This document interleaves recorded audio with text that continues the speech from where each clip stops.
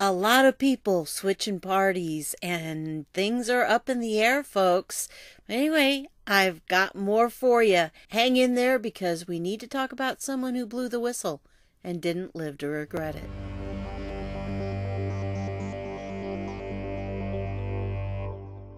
Hey everybody, this is Deb with Truthification Chronicles, and I wanted to just give you an overview, first of all, of the people that have been to these rallies this past week. Well, we have, first of all, in Arizona, the Phoenix rally. Look at this. They had 67,000 tickets that were put out, 29,000 voters identified, and 87% of them were from Arizona. 26% didn't vote in 2016. 26%. And 18% of the people were Democrats. Now, you have to wait in line to get into a Trump rally. So if you're not serious about hearing him, I don't think you would waste the time to do it.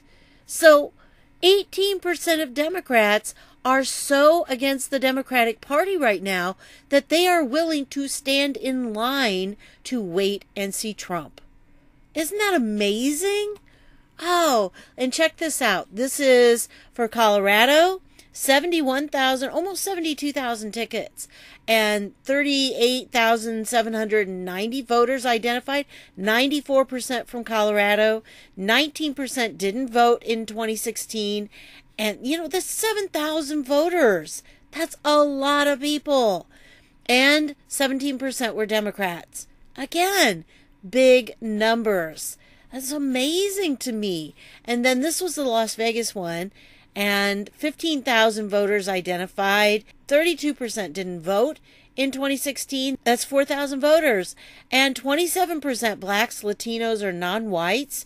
18% Democrat. I'm telling folks, things are happening. People are switching parties. Why? Because of things like this. Yes, it's true. Ties at the Nevada caucus precinct locations will be broken by using a deck of cards. Serious, if you're a Democrat, do you really want this to be how your party handles things? Oh, and these people want to be in control of our government. Please tell me this is not true. Well, hang on here, folks, because unfortunately, not everyone is going that direction. There are a couple people that I just found out that are planning on voting for the Democrats. So let me show you who they are. The first one was Clint Eastwood. Guess what?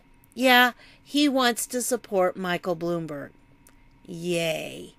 I mean, serious? Clint, what you doing? And didn't see this one coming. Well, me neither.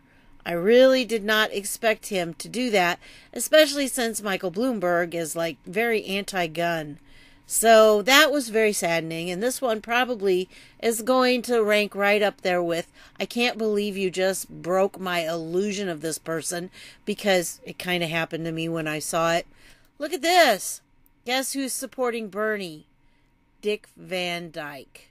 Yes! Serious, folks. Dick Van Dyke.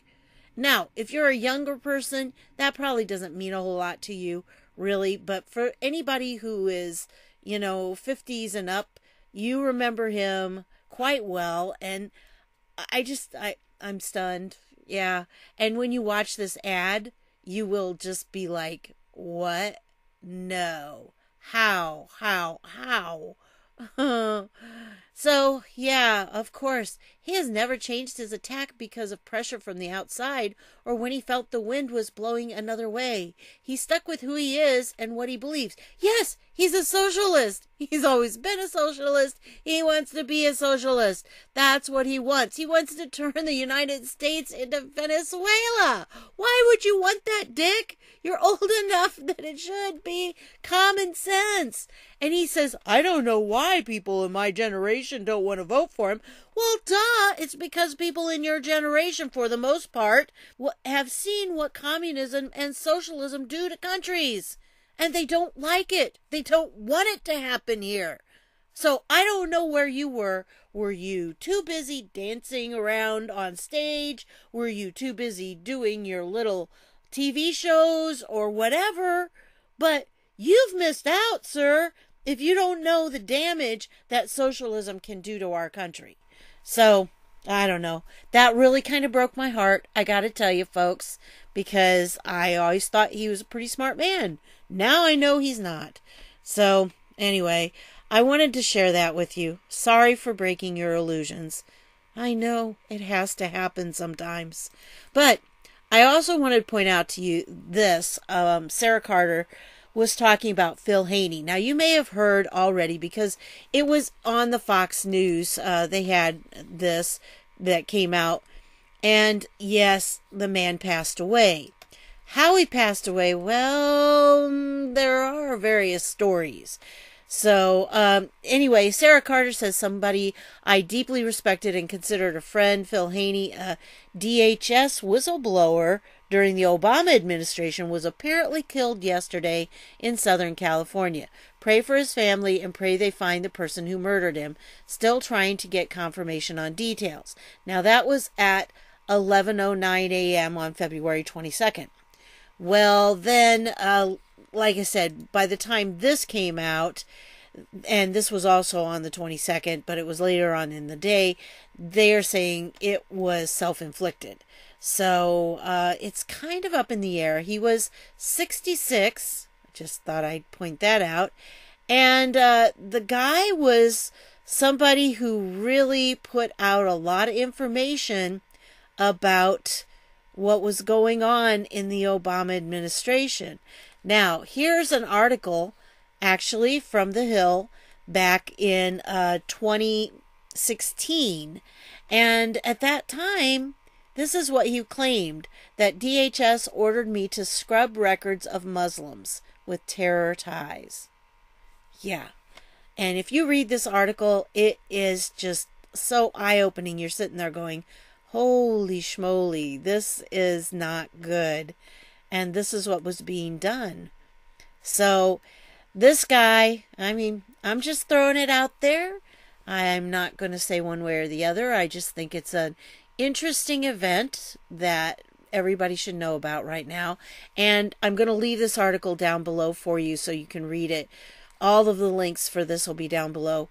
I'm sorry that I don't have the energy to really read them all, guys. Tonight, I spent all day with my parents helping them watch the Indiana State Wrestling Finals. And so I'm really exhausted. And I wanted to get it out as soon as I found it. Yeah, not enough of me to go around. And my computer was what we were using to stream the thing onto their TV, so I couldn't do that. But anyway, unfortunately, our couple of guys didn't win, but we ended up with a 3rd place and an 8th place, but that's okay. We had a couple of them, so it was good. Always good to get a state medal. So again, really sorry, but I will leave all the links down below. This article right here is a must read. Please take time to read this, okay? Remember, it'll be in the description. You just have to click like a little triangle or something that will pop that open, and then you'll be able to find the link down below, okay? So I want to thank you for stopping by, and I'll see y'all later.